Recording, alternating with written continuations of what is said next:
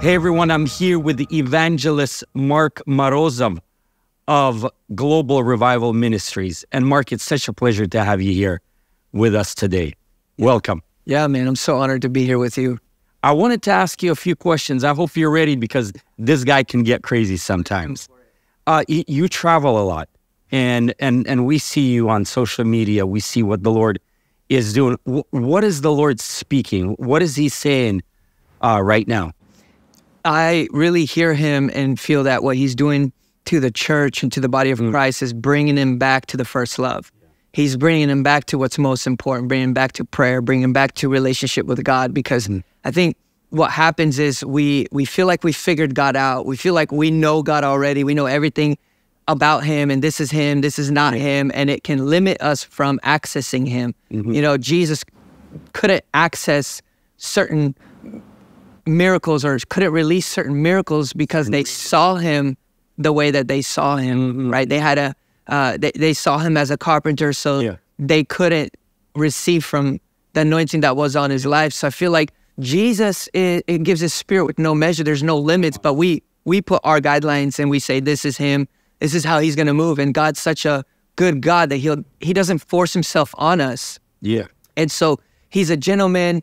And, you know, he doesn't force people to get saved. He gives them the option to follow him. We're not robots, you know what I'm saying? And so I feel like we've just figured God out. So as the body, we've stopped praying. Yeah. The body has stopped seeking the Lord because they feel like they know everything there is to know about him.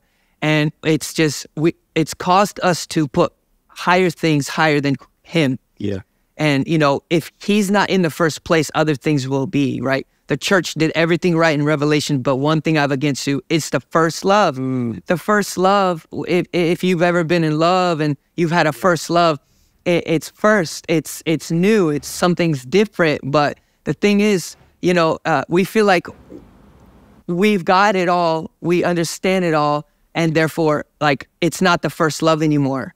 And so what that does is that hunger for getting to know him is gone. So it causes us not to pray, and which causes us not to have hunger, which causes him not to move. He's not going to force revival. Everybody wants revival. Everybody wants to see a move of God, but he's not going to force it on you. And so it's up to us to really come and receive the Spirit that has no measure, is an unlimited supply. And the question is, if we're not seeing the things we see in history and the book of Acts and the revivals that happened throughout the generations, A.A. Allen, Smith Wigglesworth, T.L. Osborne, the question for us is, what are we doing wrong? Why are we not seeing it? And it's not God. He hasn't changed. Come on, somebody. Come on, Alpha and Omega, beginning and the end, same today, yesterday, and forever. Hallelujah. He hasn't changed. The same Jesus that walked this earth is the same Jesus that's available for us today, but why are we not receiving all of what he has for us? So I believe we've lost the first love. He's not first. Yeah. You know, he's not that most important thing anymore. You know, when you're in love, you're always thinking about that person. You're always thinking about that thing, whatever it is you're in love with. Yeah. And so I feel like we've put other things higher than him. And so God's returning the body back to the first love to fall in love with him. I leave you with two commands: love God, love your neighbor. Love. When you love God, you will love your neighbor, right? And so there's been a division that the enemy's brought among the body, but it's all because there's no love first and foremost for him, right? And so he's restoring that first love, restoring the hunger. And I really believe as people come and drink from the well that does not run dry, and they will get more hungry. They will get more thirsty. They will fall in love with him again and realize, you know what? I don't even know who he is. I don't know who God is, because here we feel like we figured him out, and then we limit him. We stop him from moving in our life because we know everything there is to know about him. And he's trying to pour out more of his spirit. He's trying to do more than we've seen it, where the sin increases, the grace increases all the more. Glory of God's increasing all the more, but we figured him out. We know him. We know who he is because we know him. We've limited him. And so I feel like, again, we need to go back to that first love. We need to go back to hungering for him so we can really come back to that humble place of, God, I don't know you. Is it possible that the condition of the church, obviously I'm drawing a broad brush, but the condition of a church, that we lost the awe. Yeah. And we're looking figuratively on Jesus, and we're not seeing something that would bring us into a condition of awe. Whoa, how mighty, how strong, how powerful. And so we're looking at him as Jesus, the carpenter's son. And there's not that much to it. We figured everything out. And the Lord has been challenging me, Mark. I'm telling you, he's been challenging me to look deeper. Yeah. To look into his beautiful eyes. And every time I look, I am in awe. I say, Lord, how beautiful are you? How glorious are you? And I think like what you just says really resonates, because he's bringing me personally, like I pastor a church, but that doesn't matter. It doesn't matter whether you're a pastor, you're a president, you're a vice president. It doesn't matter who you are. He wants to have a personal relationship with you. And we were talking earlier that I'm praying right now. I go to prayer, not for, Lord, give me a message. Lord, give me, a word for the people. It's, Lord, deal with my heart. Lord, I want to see you higher and greater. Bring me back to that passion for you. Bring me back to that love for you. And I believe that as you travel global revival ministry, that you're sparking that fire, bro. And it's amazing because I'm seeing young people that are on fire. And I want to thank God for what you're doing all around the United States and the world, man. This is such great work. And I wanted to ask you a follow-up question of, Mark, how do you do God's work God's way instead of God's work your way? Yeah. Because there's a difference doing God's work God's way or God's work your way. How does that look like? So I let God do it. That's a simple answer. I let him do it. I give him full control, and I come back to that place. I don't know. The problem is we know everything, and that causes us not to come to him with need. God, I need you. I need to know. So that first love is gone. That need for him is gone because we got it. We know him. We know everything there is about him. So we really don't need to know him. Then we learn the language. We speak. We talk about the language. Right? We call ourselves Christian, but there's no fruit. Like, look at the fruit of the tree. And then the problem with that is when it's been done so wrong for so long that when it's right, it doesn't look right. It doesn't look and feel right. It doesn't feel right because something's different. But, it always looks different with God. Yeah. And if it does look the same, that's not God. Can you say that again? It always what? It always looks different with God because he does things how he wants to. Come on. Not how we want to. Man. He's God, not we God, because we put him in these guidelines and say, this is how he moves. And he will move like that because he's a God of order. Yes. But who decides what order is? Do we decide or does he decide? He wants to take control. That's why all the new worship songs, they're all spontaneous. When you hear what heaven is saying, heaven is released. Yeah. You know what I mean? Yeah. And so the problem is we take control, and then he's such a good God. He says, okay, go do it. But we need to give him full control. And that place is, God, I don't know you. I come back to you. Help me. What do I do next? Yeah, you know how to do certain things. Paul knew everything, right. but he chose to know nothing. You know what I mean? But Christ, bro. And so we just come back to that place, keep seeking him, keep crying out to him, and keep hungering for him, and remove what we know about him. Because the moment we expect him a certain way, we'll limit him from fully being who he is. And he wants us to be in the place of, I don't know who you are. Yeah. I want to know you more. That's a healthy place to be. The dangerous place, the prideful place is, I know everything there is to know about me. Yeah. I don't need to learn anymore. Therefore, you don't pray because you know everything. You don't seek him because you know everything. And so he's bringing us back to this place. Come on. The Bible says in Matthew, it says that many will say to me, Lord, Lord, I never knew you. It's like, but I did all these things for you. And he say, get away, I never knew you. Right? Yeah. It's I didn't know you. Yeah, you did these things. Yeah, you accomplished your question, right? How do you do them, and you still do this? So you can still do, now I love what Evangelist Daniel Clinton says, like, you can still do nothing without me, right? Jesus says that. You can do a lot, but it's going to amount to nothing. It's going to be pointless because it's you doing it. You can still build. You can still do things. You can get formulas of how to do different things, you know what I mean? And build it, but it's not going to be him. It's going to be you. And it can even look like him. Yeah. But, we got to come back to that place. And what's wild about this verse and this section in the Bible? Get away, I never knew you. Yeah. You who practice lawlessness. They had prophetic words. Yeah. deliverance, Miracle. healing. Yep. You who practice lawlessness. Lawlessness, come on, somebody. Come on. Lawlessness is lawlessness when it's done without him. Wow. We've been doing it without him, and that's the problem. Whew. Man, I got Yeah. We've done church without God, and we say God's here. So we're trying to do God's work, but it's being done our way. So at the end of the day, the word of God says that that's lawlessness. Wow. It's done without him. That's what Jesus paid for on the cross so that we can do it with him. He could do it with us.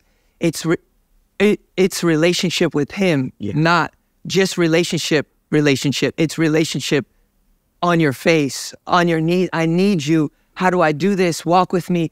Paul said, pray without ceasing. Don't stop. That's living connected with heaven everywhere you go. We leave him in church. We leave him in a prayer closet. We got to take him out. We got to take him everywhere, to the streets. We got to take him to the gas stations.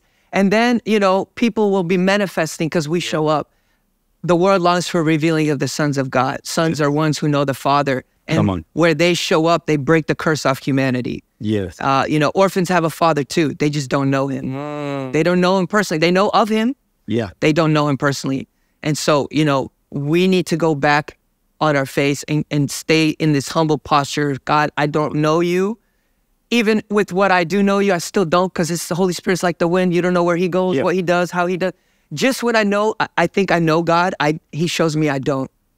Like how I hear his voice, how he shows word of knowledge, how he moves in the gifts of the Spirit. Yeah. Like, I don't know how someone gets healed and how someone doesn't get healed. The moment I try to figure it out, it stops happening. Yeah. So I said, God, I don't know it, but I'm going to do what your word says. I'll just pray. Yes. Yeah. And we need to stay here. But the only way we can stay here is if we're coming back to his feet, because he keeps us low. Yeah. He keeps us, he keeps us in this posture. Bro, I love what you said, that we leave God at our churches. So we go to church on Sunday, on Wednesday, prayer room. And we walk out of the church, walk out of the house, and we do it on our own.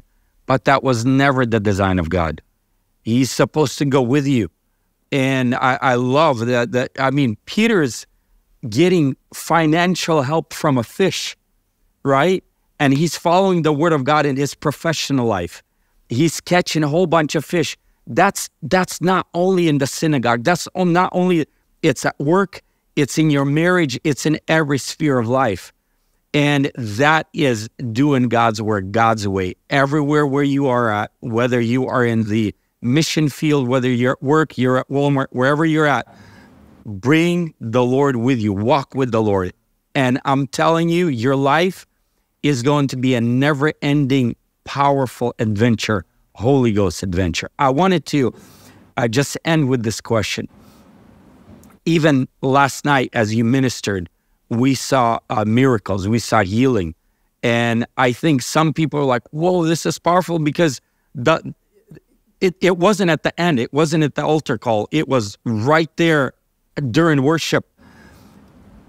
How, like, miracles, healing.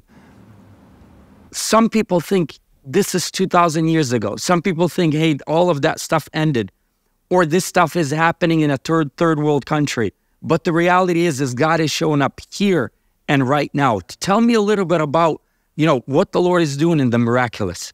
Yeah, you seek him in secret, he rewards you in public. The reward in public is Jesus showing up. Yeah. When you've been with him in secret.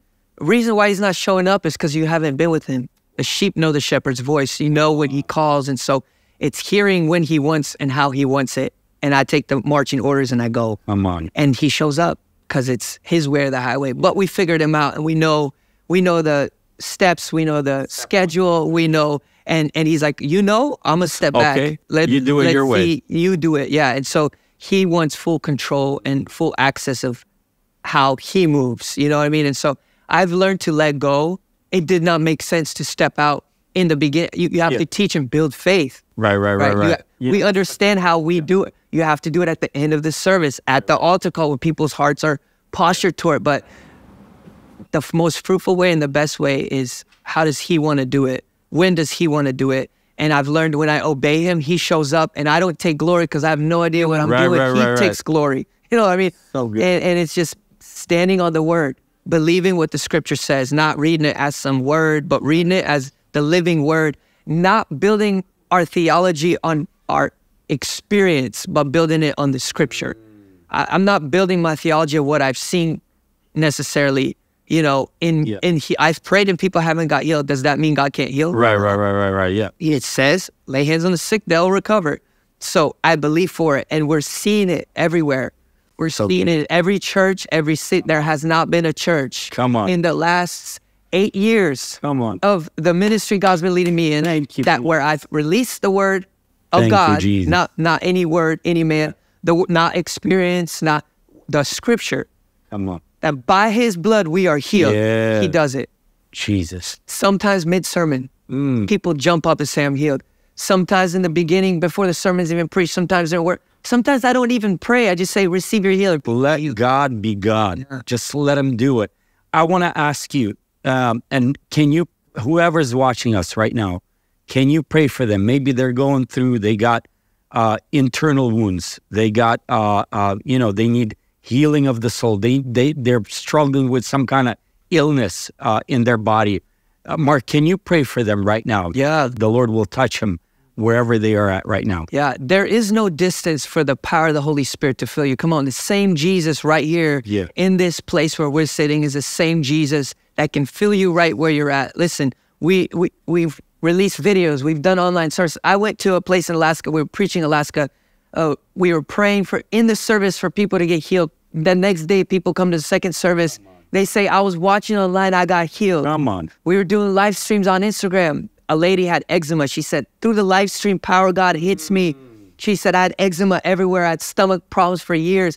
Instantly, the power of God hit her. Stomach pains left. She woke up the next day, eczema left. A few days later, completely gone. To this day, she's fully healed. She's had it for years. Glory. Listen, the power of God's the same. And when you stand on the scripture and what the scripture says, and you pray for the sick and you declare, take authority over that sickness, it has to go. So good. We're not going to build our experience on, our theology on our experience of what we've seen, but what the scripture says. And we're going to release that right now. We're going to release that supernatural power of Jesus. We're going to take authority over that sickness. Jesus didn't pray. He commanded. We're going to take that authority from heaven given to us. We're going to command that sickness to leave your body. Wherever it is now, just lay a hand. Lay a hand there. Watch the power of God fill you, heal you, deliver you right where you're at in Jesus' mighty name right now. God, we thank you for your blood. We thank you for your Holy Spirit. Lord, we know it is your will. Thank you, Lord. To heal this man, this woman, this child, this grandmother, grandfather. Right now, be healed in Jesus' name. Be made whole in Jesus' name. All body pain from the top of the head to the sole of the feet, be healed. No more headaches, no more nauseousness, no more backaches, no more knee pains, no more arm pains, leg pains, and any pain we did not mention in Jesus' name. We release creative miracles in Jesus' mighty name. And we thank you for this healing in Jesus' name. Come on, right where you're at, just move a body part. Some of you are going to be moving and you're going to feel the power of God fill a certain area of your body. You're going to feel all the pain lift. May you testify of that supernatural healing that Jesus did in your life. And I pray as you lay hands on the sick from this moment forward that Jesus will use you and activate you. Listen, I don't want you to think that if it's his will, because if you're praying, if it's his will, you're praying with doubt. Come on. That's a yes and a no. A yes, no is maybe so. Maybe so is no. You got to understand the authority you have as a son or a daughter that it is his will. And as you lay your hands, they will be healed in Jesus' mighty name. Amen. Mark, thank you so much. It's going to happen. We're going to have more of these. Just wait. It's going to be powerful. God bless you, everybody. Until next time, be blessed.